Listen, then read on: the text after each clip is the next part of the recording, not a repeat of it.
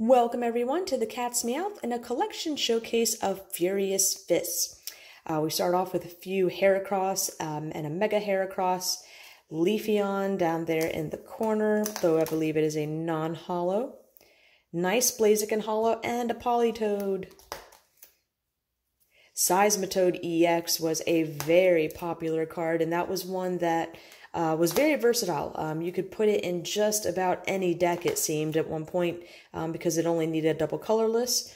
Lucario was a very good card as well. Not so much Mega Lucario.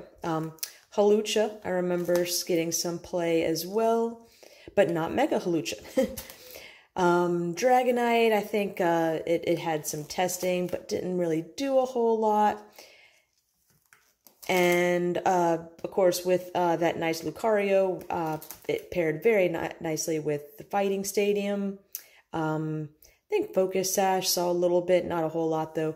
Karina was a awesome card, though, to use in these fighting decks, as well as the Strong Energy.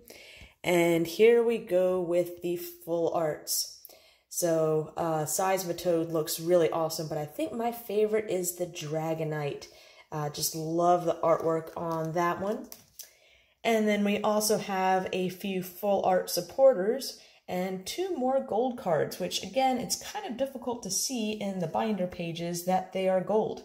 The lettering's kind of gold and the outline is gold, but it's a little tricky to see. Now we're going to take a look at the reverses.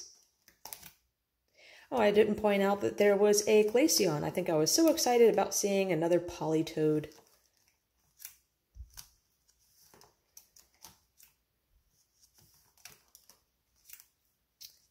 Furious Fist means that we have a lot of fighting Pokemon in this set.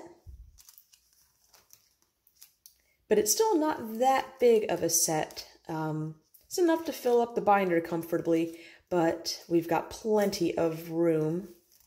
And we're going to flip back to these ultra rares to end this collection showcase of Furious Fists. I hope everyone has enjoyed, and you'll stay tuned for more.